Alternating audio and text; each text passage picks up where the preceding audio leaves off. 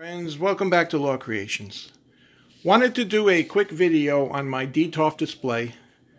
It's something I picked up at IKEA for my creations, my dioramas, my figures.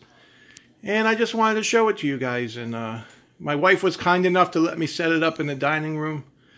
And people that come over were pretty impressed with the work and the setup. So I'm pretty pleased with the overall reception of how people felt about it when they come over.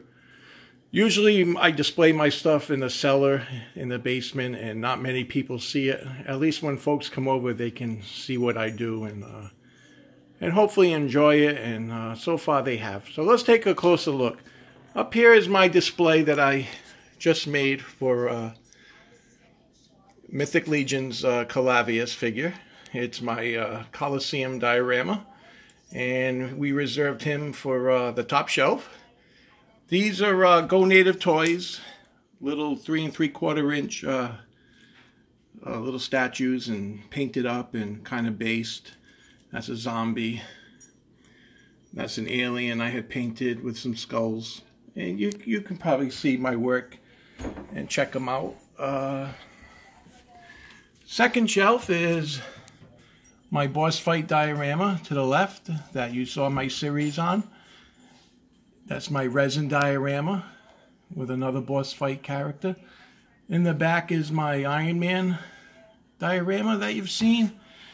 And the one in the back is, try to get you guys a better shot, Rhino and Spider-Man battling in rubble. So that came out pretty cool. Pretty happy with having a home for these. And the third shelf here is, I got another boss fight, Knight of Asperity, with the skeleton there, impaled. In the back is a Star Wars diorama there.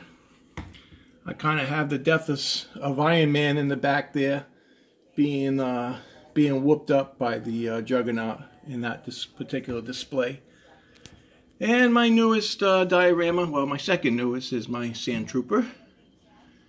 And let's go down to the bottom shelf where I have some more boss fight stuff. This is a Fallen Warrior kind of diorama that I used a boss fight skeleton for.